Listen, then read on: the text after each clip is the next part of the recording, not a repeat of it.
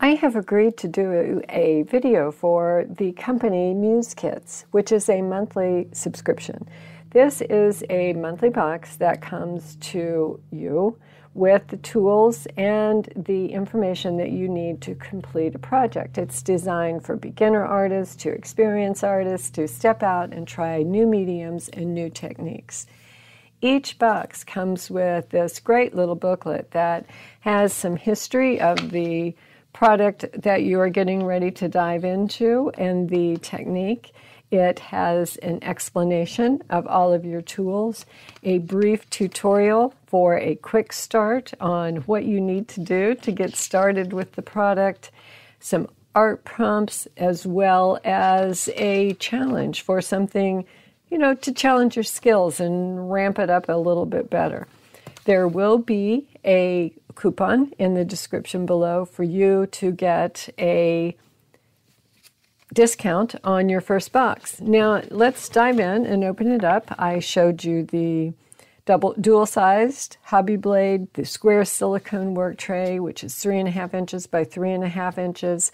There's a rolling pin for the clay, the liquid Sculpey clay that I have in my hand now, as well as the 1 pound of white Sculpey oven-baked clay. Have some candy, which is always appreciated. You have the black work gloves in there, the triple thick glaze to go over your project, and this box of 12 alcohol inks. And of course that bubble wrap, which I'll put in my mark making box down below. So now that we have this box opened, let's kind of lay it all out and see what we have. So we have everything we need to create a mosaic tile project. And I think that this is going to be fun. I've worked with Sculpey clay, but I've never worked with it in this fashion. I've made a few small little things, so let me open up these tools and we'll get started. But prior to beginning, I would like to take just a brief moment and introduce you to my channel, Two Old Crows.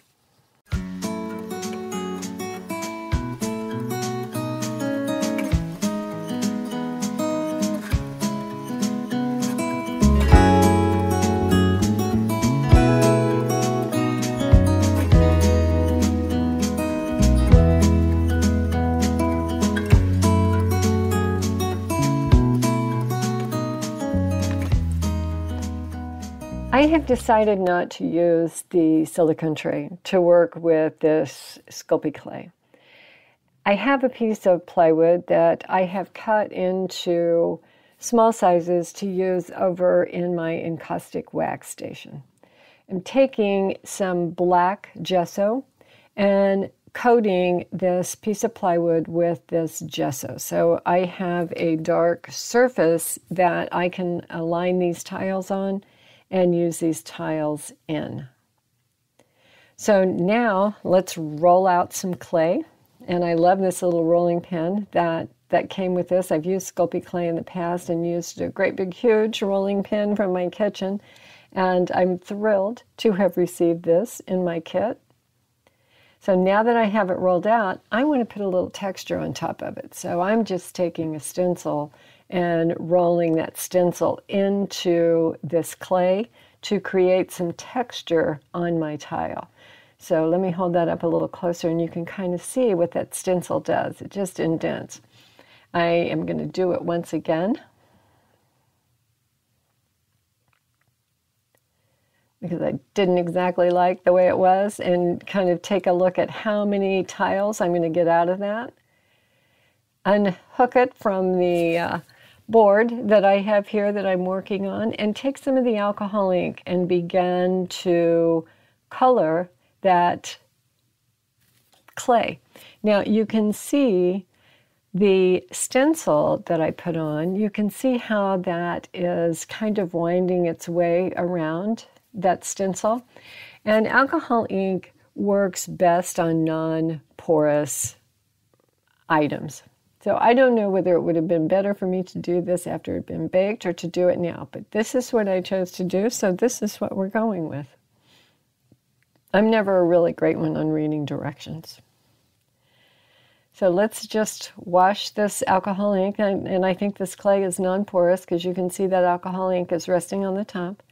So let's just oops, I broke it there, but we'll fix that later. We're going to make a lot of these little tiles. So I have a lot of this rolled out, a lot of it colored. I'm going to go back with just a second color, and I have chosen the bronzes and the golds inside the packet of metallics. They're all metallic inks, and there's all kinds of colors inside that little box. You have 12 colors to choose from pink to blue to black to gold. So there's all sorts of things in there. Now I have everything rolled out. I have the relief on it with the stencil, and I'm ready to cut. So I've put the triangular cutters over that piece of clay and am cutting the outside edge away from the area to kind of clean that up a little bit. I have all of these little triangular shapes right in there. And now I'll scoop those up and shoot them over to a piece of parchment paper so I can get them into the oven.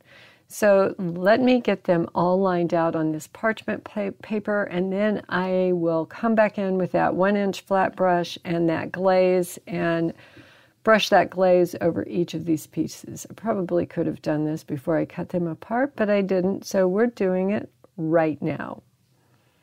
Now this will go into the oven, and I believe the bake time on that, and I have put that away so I don't have the package out, but I believe the bake time on it is 18 minutes is what, yeah, it's 18 minutes at 275 degrees.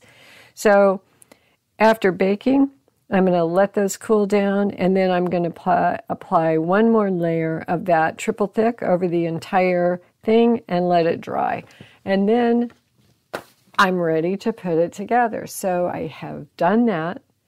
I am positioning it on the outside edge of my plywood. And I am just using glue to glue these into place. And you see I rolled out some spacers and cut those spacers because my triangular tiles didn't take me evenly to the top and to the bottom, so I just rolled out a thin line and made some spacers to put in there. And there we have what is my finished layout. Now I am taking that liquid Sculpey and going back in each and every hole to kind of fill those holes in. Well, I could have used it like this. I am choosing to fill those little spaces like grout with this liquid Sculpey.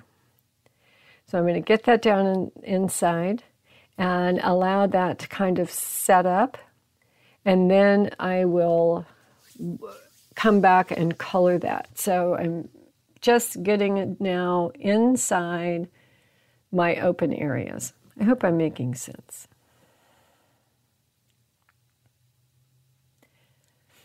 And now that I have that complete, I'm coming back with that deep gold alcohol ink and going inside all of those lines.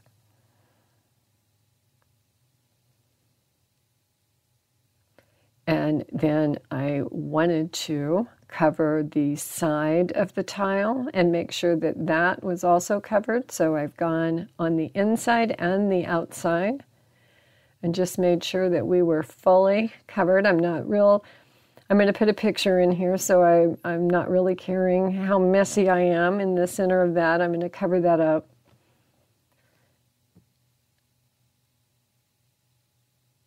And there's that last glaze. And hit it one more time. And I put this back in the oven, and I put it back in the oven at 275 for another 18 minutes because I had that liquid Sculpey that I had put inside these lines after I had baked the first tiles.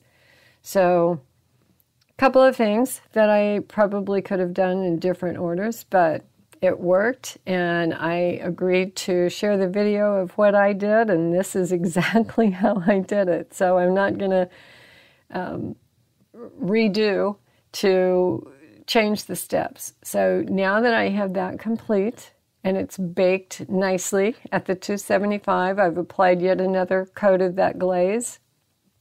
I'm going to stick the picture of my oldest granddaughter of my oldest daughter inside that frame because I thought it just worked perfect with the frame.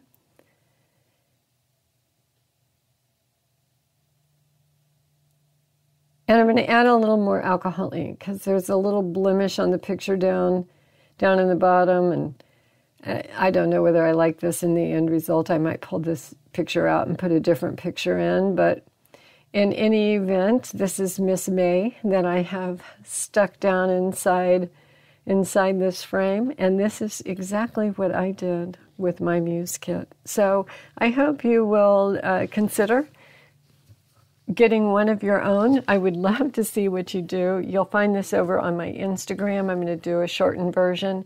You'll also find it here on my YouTube channel, and your coupon code is in the description. Enjoy, and thank you to Muse Kit for trusting me to do a video on one of your products. Bye for now.